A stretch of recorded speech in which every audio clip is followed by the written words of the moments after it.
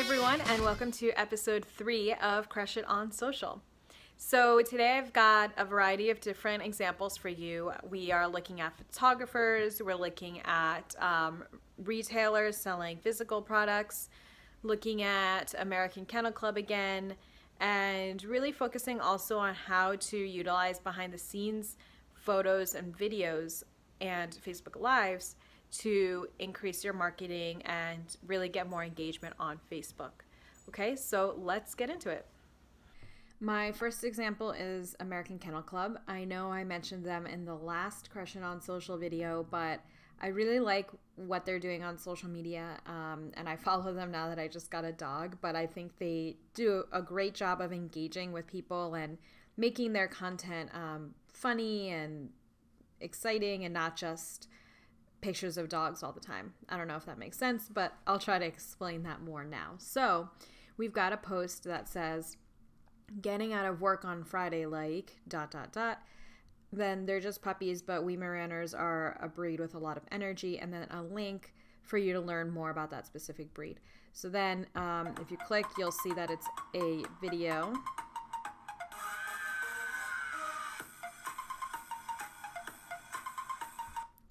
It's cute, it's funny. And they've been doing a lot of this stuff lately, I've noticed on their feed. Let me see if I can find another one for you. And they mix it in with like the breed of the day or breed of the week, which we talked about in the last video. So here we've got another one. 2 pampered Pomeranians. These 2 are relaxed to the max, but Poms are generally an alert, lively breed, and then a link to learn more about that breed. So what they're doing is they're finding these cute videos from people. See, you'll see here credit to whoever this person, the original video was. And they're using it to capture people's attention in the feeds because video is huge right now on Facebook, especially anything that is cute and funny. And then they're interjecting their own content in that. So let me see if I can find one more example for you. These guys have the appeal of a teddy bear, but it's their independence and dignity that make them unique. And then a link to learn more about the Chow Chow. So definitely check out American Kennel Club on Facebook for more ideas for your own content. The easy thing about this too is that you can find stuff from other people and use it, and as long as you're crediting them. So you don't even have to create the videos or create the content if you don't have the time or you don't want to be in the videos or whatever. You can find it, ask for permission to use it, credit them, and then make a post with the video, whether it's something like this with a dog or a recipe or a how-to video, and then add in your link to whatever content you want to share. So my next example is by this photographer, Stephanie Cotta Photography. So she is a newborn photographer. So if we scroll through your feed, you will see, you know, the typical newborn photography. But what I liked that she's doing is using Facebook Live to go behind the scenes of her photo shoot. So if we press play, you'll see the baby, the props, you see her shooting the photos and setting everything up. And it's just a great way to show her fans and followers what she does in the photo shoot. And so now if people are interested in newborn photography, they're able to learn more about her, see her style, see how she's interacting with the baby, the props and all that, and kind of learn more about her that way. Facebook Live is another thing that's huge right now with Facebook, and something that you guys should all start implementing if you haven't already. And this is a good way to do so. If you have someone who can film you behind the scenes, whether it's photography or whether it's you know, just a snippet of your day at your workplace or your office, or you making a craft, or you know, whatever behind the scenes would be for you in your business, think about how you can put that into a video or a Facebook Live.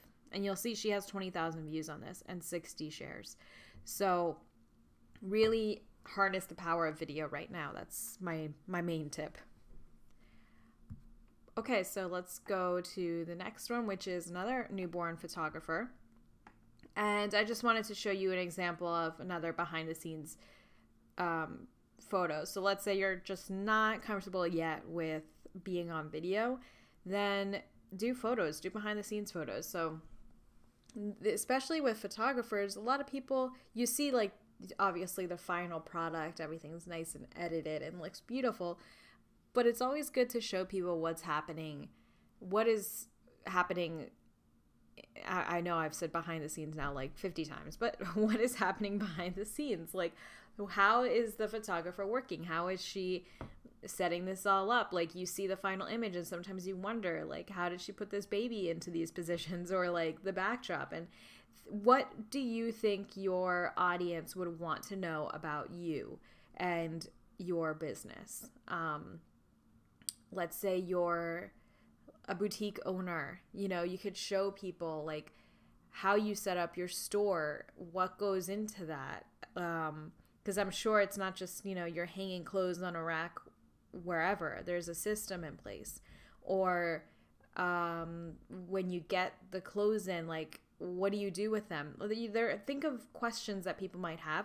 Or if you're not sure, ask your customers. Ask them, like, what would you, if you could ask me any question about my day, what would it be? Or about what I do, what would it be? And do a poll and find out that way. All right, my next example is from 50 Flowers. This is a florist. I started kind of veering into wedding related examples from here on out. That's just the idea that popped into my mind for this video for giving you examples. So this is a florist, and what I liked is she gives a lot of examples of flowers. Let me just show you one. So she does bouquet breakdown, where you can go on her blog and find out the breakdown of what is in this specific bouquet. My only critique here is she didn't include a link to the blog. Oh, I lied. There it is. It's in the comments. So I would veer away from doing this. People have been doing this because in the past, Facebook with the algorithm would show posts with links in the text less in news feeds, but that has actually changed, and now they will actually show posts with links in the text more. And you know, Facebook algorithm is always changing. So right now you can certainly put links in your caption and not be penalized for that. So that would be my recommendations. Don't put it in the comments, because if like I didn't see it until now. Just put it in the text with the photo so it's very easily seen and clickable. Anyway, I got off on a tangent there. So my example for 50 Flowers. So I liked how she's talking about moss and breaking down exactly how much of each type of moss you would need to cover a surface, which is probably one of the most common questions. I was going to say probably a common question from a bride who might be using moss in her centerpieces or decorations or what have you. So then the next post she did was part 3 of the Moss Madness series, highlighting the varieties of moss we have available. Okay, that's great. I love that she did a video on this, and I'm sure it's super helpful. So my only tip would be to embed the video right in Facebook as opposed to linking it to YouTube.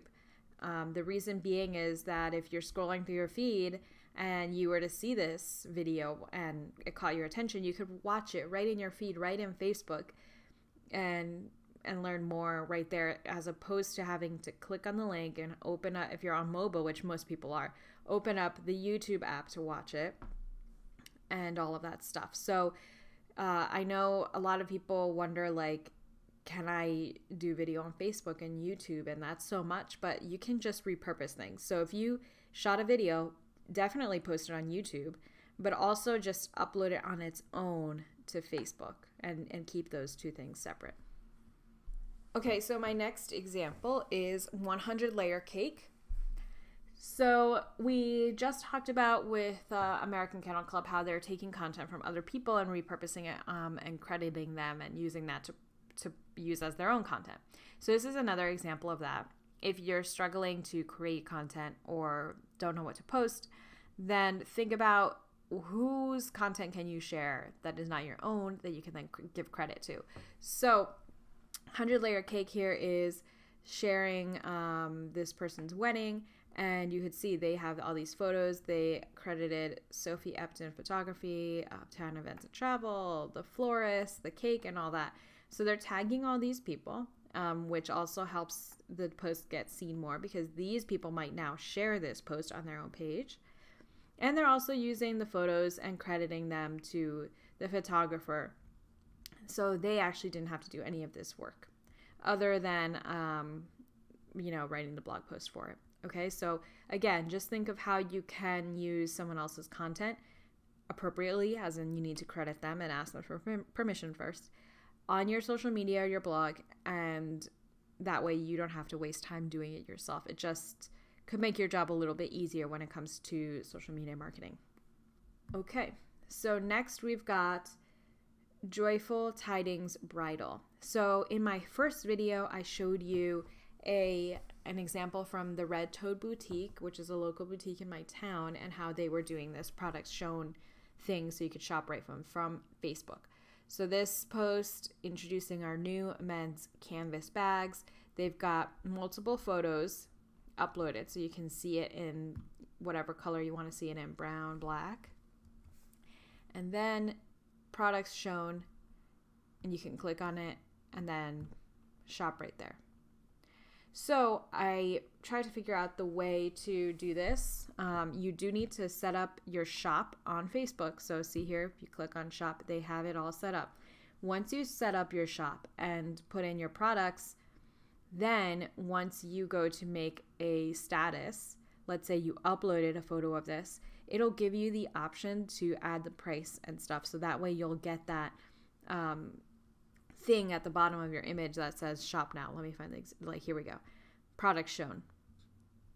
So this is definitely a great way to sell things right in Facebook. Again, you want to make things as easy as possible for your customers or potential customers. Not clicking out of Facebook makes that super easy, especially if they're on mobile. So I hope that was all very helpful to you. Thanks so much for watching again. And please leave a comment below with any questions you might have regarding this episode or marketing, social media marketing in general. I'd be happy to answer in future episodes. Or if you have any businesses or brands that stand out to you, certainly let me know so I could check them out as well. I think the key takeaway from this week's video is to see how you can start doing Facebook Live or uploading videos to Facebook to increase your marketing, get more engagement on your page, and give people that behind the scenes type feel or more relatable content that they can watch and feel like they really are getting to know you as the business owner and getting to know your business or brand. Like I said, if you have any questions, leave them below. I'd be happy to answer them. And make sure to join my free Facebook group where we talk more about social media marketing tips, updates, news, and all that stuff. I'm working on an Instagram freebie, so 7 strategies on how to use Instagram for more clients and leads. So join my group and you'll find that link there. All right, see you next week. Bye.